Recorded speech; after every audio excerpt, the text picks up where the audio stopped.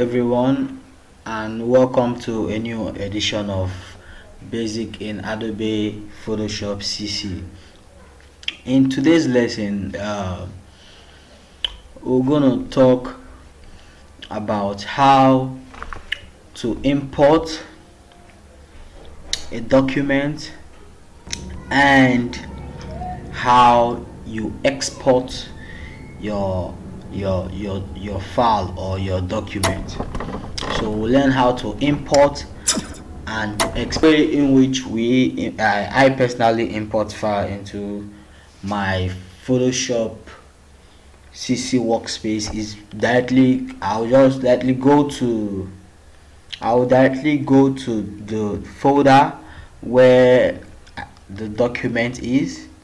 Then I'll just move and send a copy of it into my workspace in Photoshop. So I'll go directly into the folder, pick the file that in which I want to work with, and drag it down, make a copy of it into my Photoshop Cc. So that's how I do it. And very important, how we create a new document, how we measure our document. Photoshop has really advanced in various ways, and it has really helped in making the work very fast, stressless. It's really cool. Now,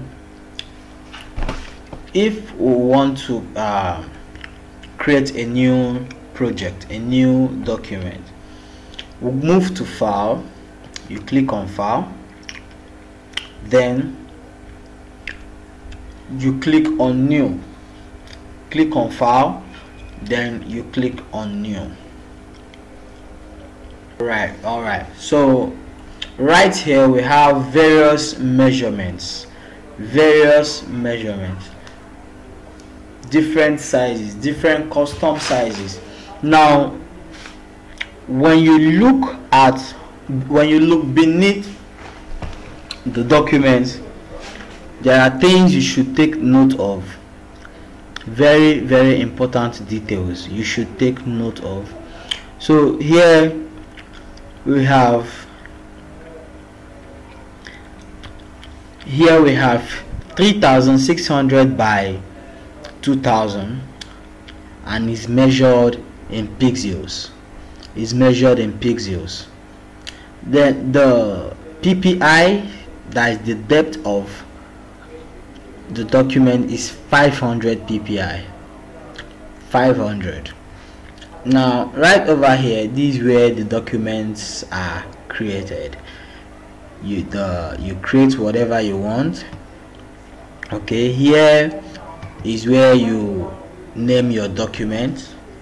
Let's say you want to create a new document, and let's name it let's say school.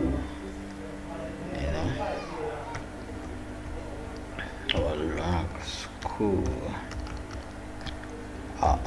Where's my head?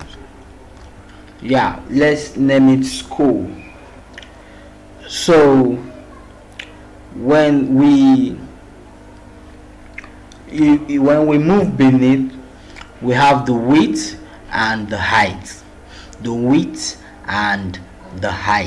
So the width and the height is measured in pixels.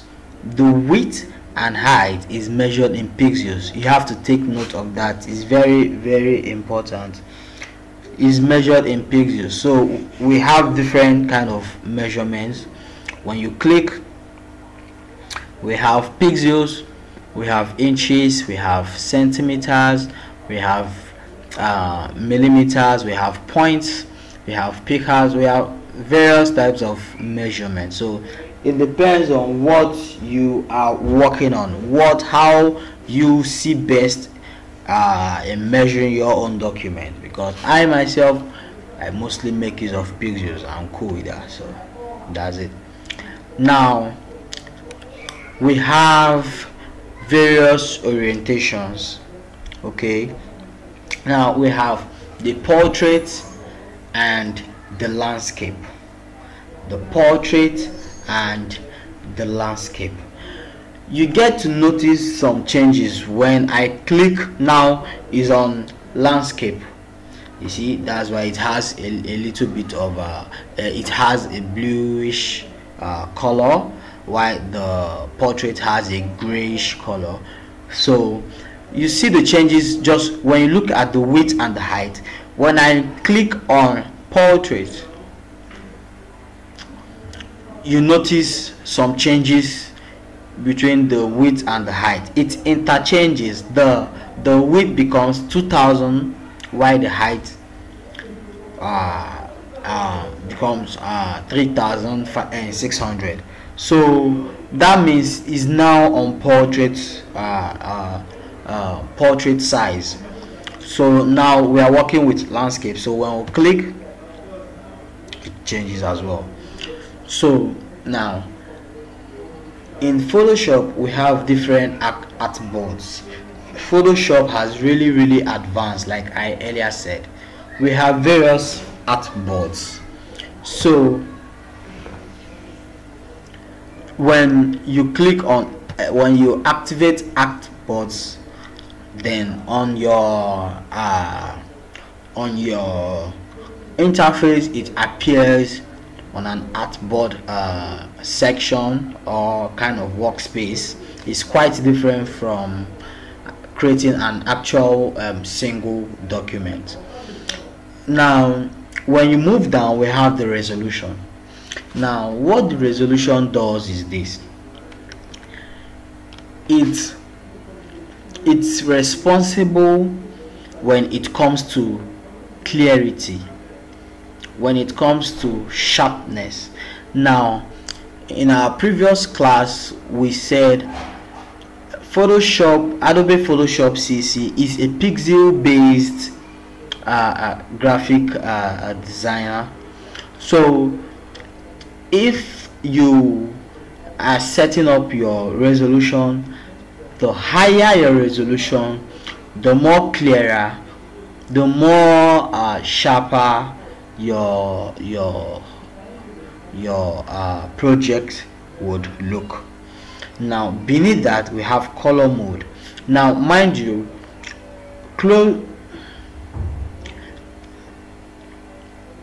the higher the resolution, the sharper, the more clearer your document would look.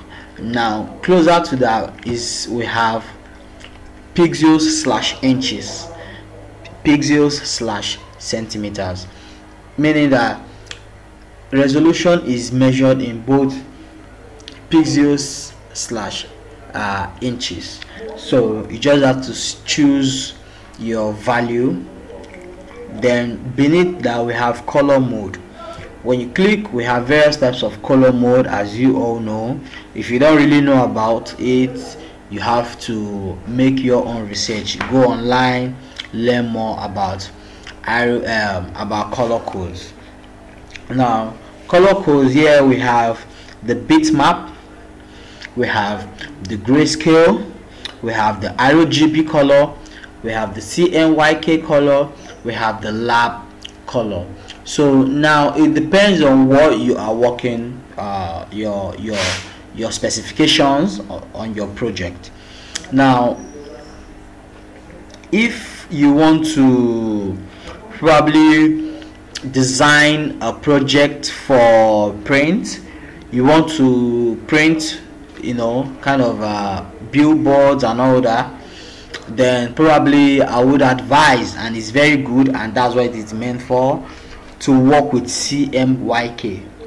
That is, if you want to print the project, you work with CMYK.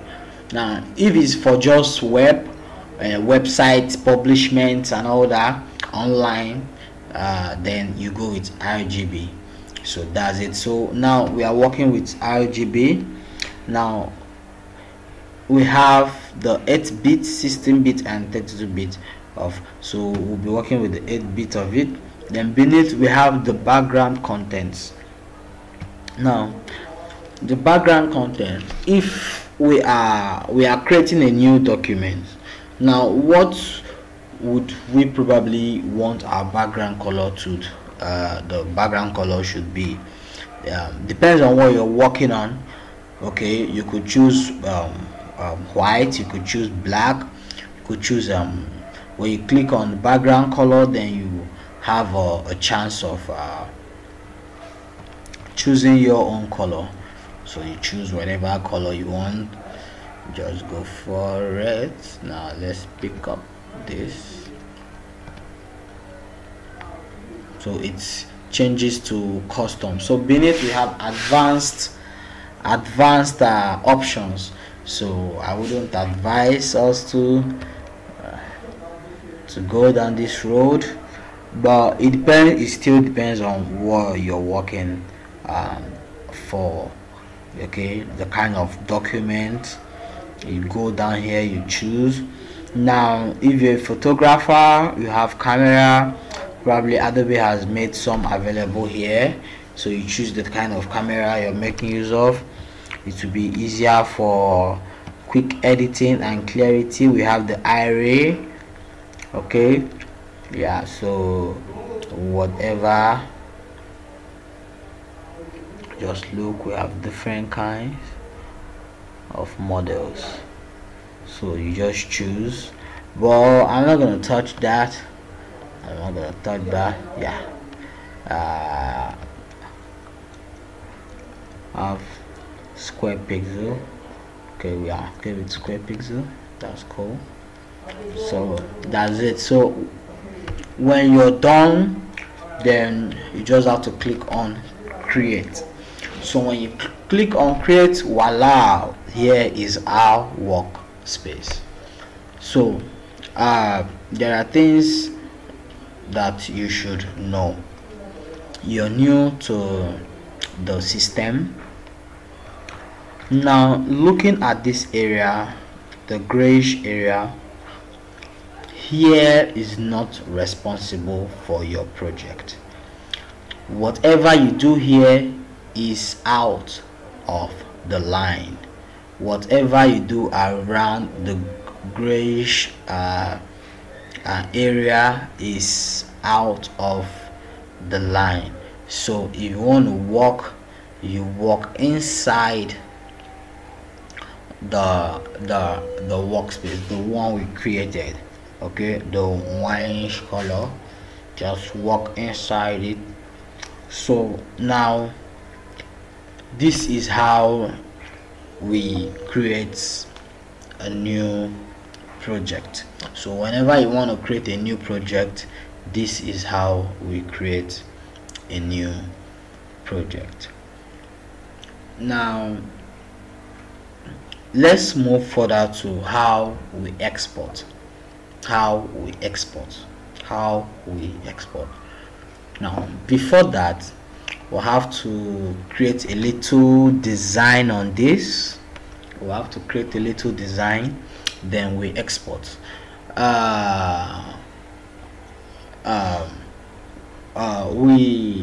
are some tools.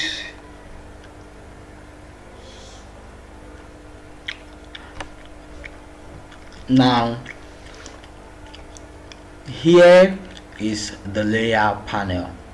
Here is where all the works are being arranged.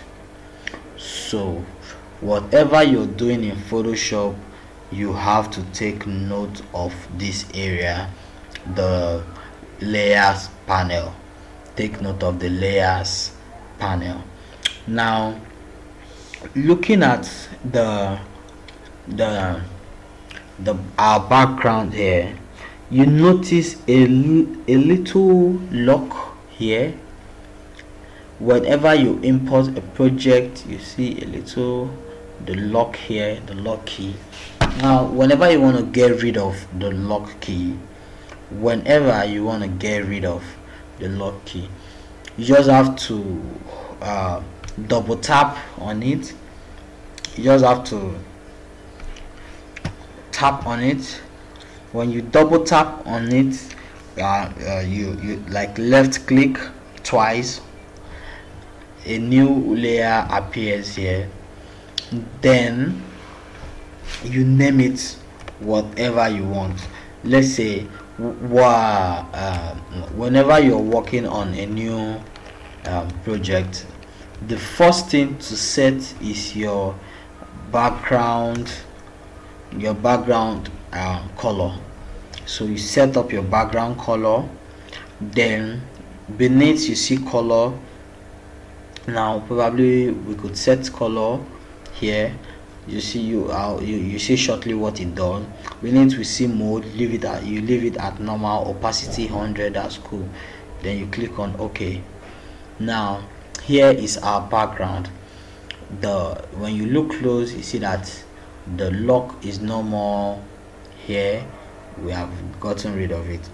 Now we want to work on this so that we'll quickly learn how we set our export. So since the name of our project is school, we just have to go to the text tool.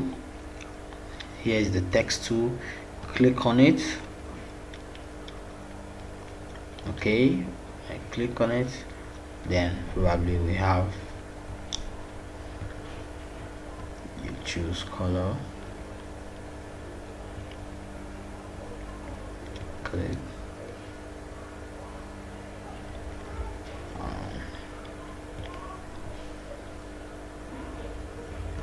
your size,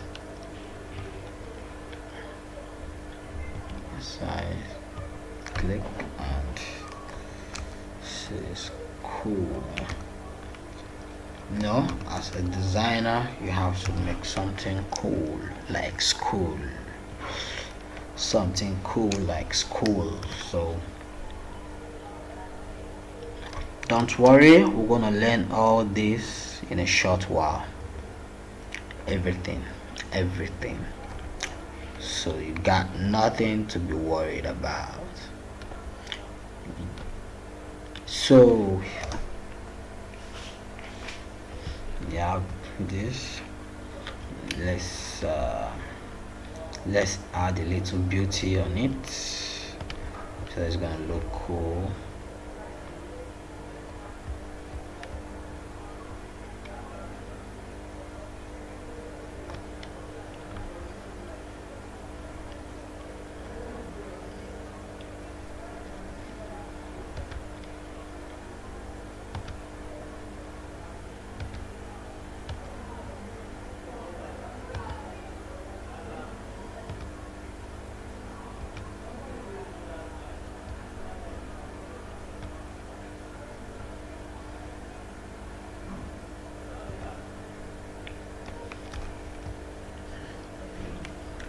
Yeah, so we are done with our project. We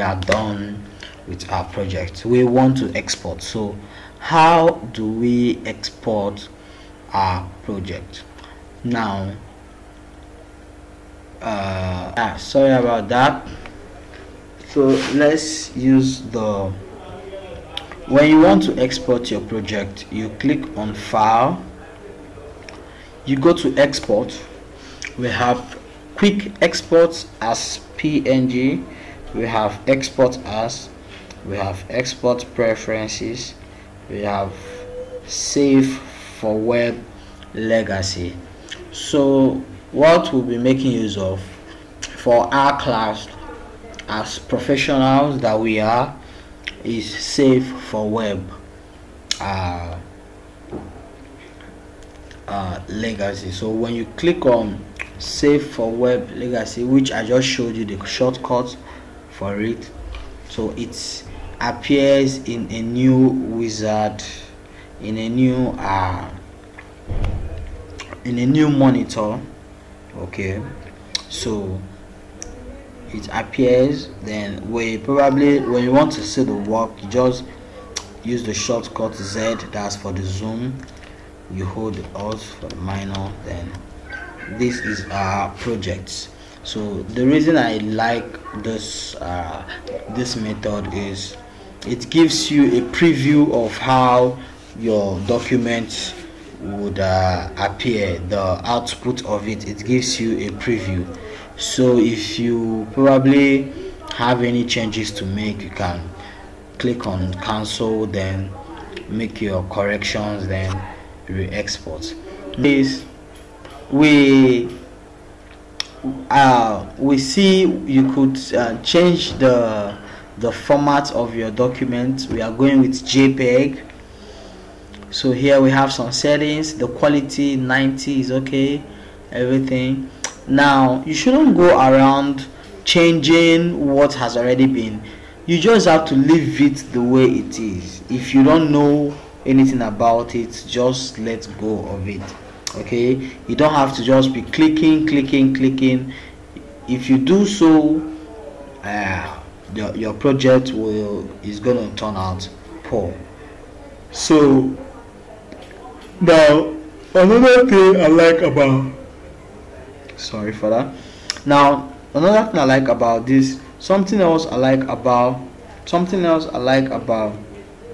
using this method is, now you can probably change the figure, the size of your project.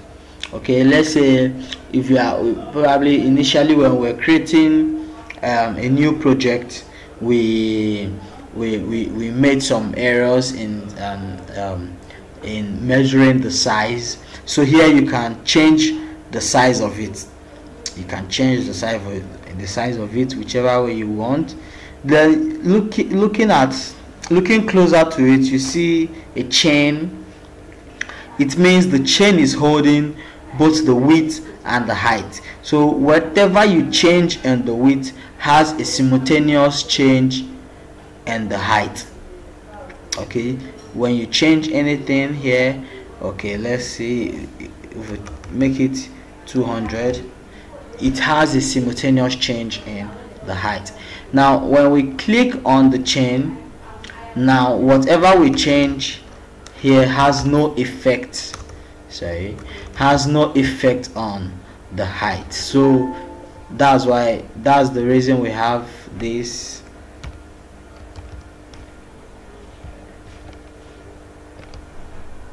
That's the reason we have the chain here. So quality, will leave it as it is. Then after which, then you just click on save. Then you just have to choose a place where you want your document to be saved. So click on save. Yeah, it's done. So you go to the place, document. Okay,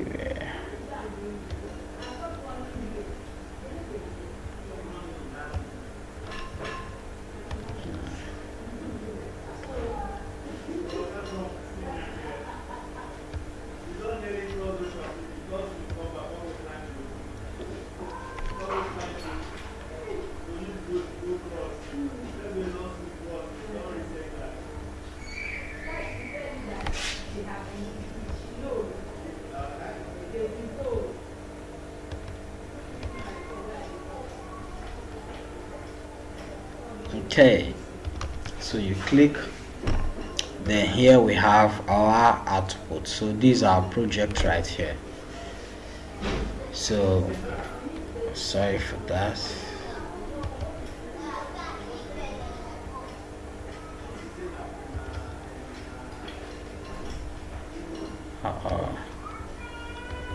Okay, so these are projects. So whatever you want to create, you have the freedom to create. Whatever you want to do, you have the freedom to do it. Here is a creative class where you have to set your mind right to get what you want. Okay, creativity is an inside out. From inside you create. So whatever you want to create, here is a very good platform for you to create. So we have learned about how to import, and we have also covered and learn about how to export. So thank you very much, and subscribe to my channel, like and comment on the post below. If there's any question, you're free to ask. Feel free to communicate with me, and see you in our next edition. Thank you very much. Don't forget to like, comment on my pictures, my videos, my designs. You're free to comment, like, or hate, whatever. Just comment on my pictures and videos. Thank you very much. I really appreciate you. No,